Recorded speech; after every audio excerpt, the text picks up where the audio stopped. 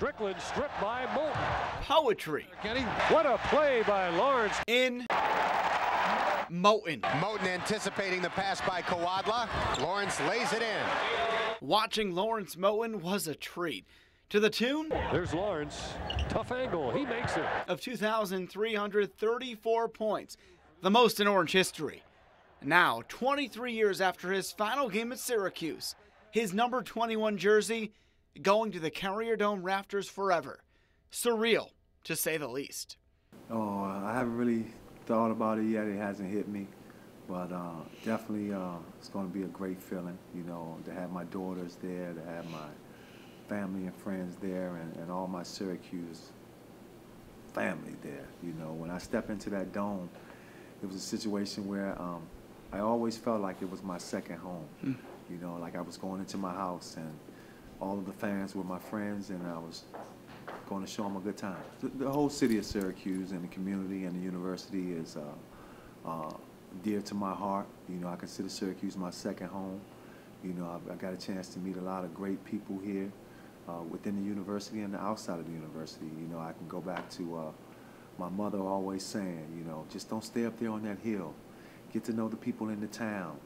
And I was blessed to do that, you know, so I can honestly say I have friends from South Bricks to Skinny Alice. You know, we truly bleed orange here, and they love their game. And it was my job to do what I do and play hard and play well for the fans, showing that I appreciate the love they've given me. Speaking of those fans, it was one of the Orange faithful that's near and dear to Lawrence's heart that came up with the nickname Poetry in Moten. Dave Johnson, I think it was the Colgate game. Dave Johnson walked in the locker room and he said, "This is crazy. This is crazy." And I'm like, "Dave, what are you talking about?"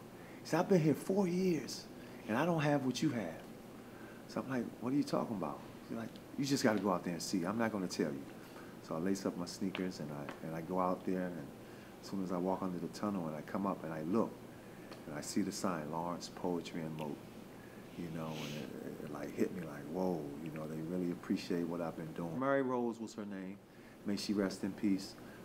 She was the lady who gave me that name. That was, you know, the sign that she had on a sheet. She put it on a actual bed sheet and actually did it herself, and I got a chance to meet her.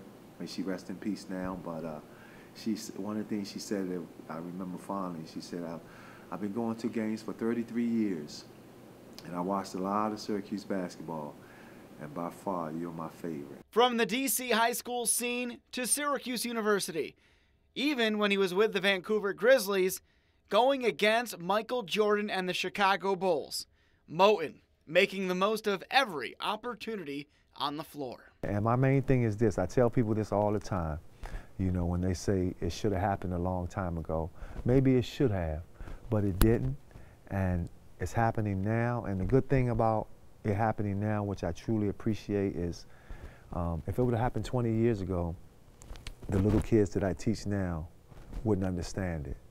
So now, you know, with me teaching and mentoring, they get to know, you know, and see, and you know, and it's more, it's all about staying relevant. At the end of the day, you have to stay relevant.